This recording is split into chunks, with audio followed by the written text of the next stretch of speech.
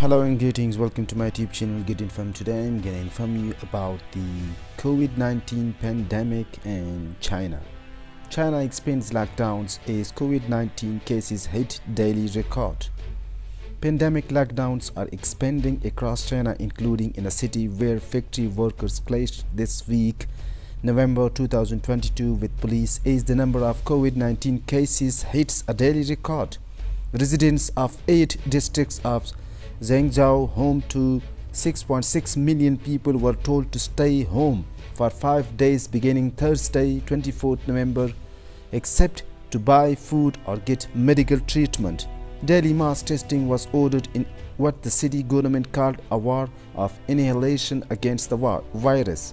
During clashes on Tuesday and Wednesday, Zhengzhou police beat workers protesting over a pay dispute at the biggest factory for Apple's iPhone located in an industrial zone near the city.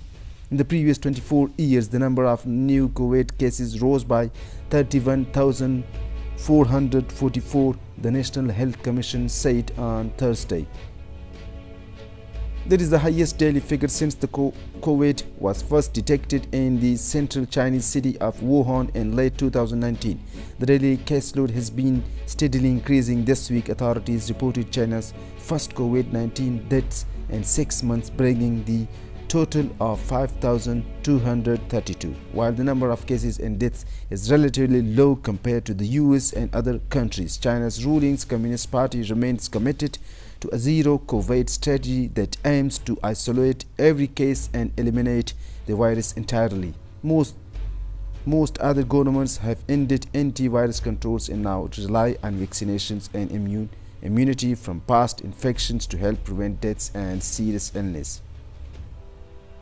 Businesses and residential communities from the manufacturing center of Guangzhou in the south to Beijing in the north are in various forms of lockdowns, measures that particularly affects blue-collar migrant workers. Thanks for watching. Please do subscribe, comment, like, stay tuned for more updates.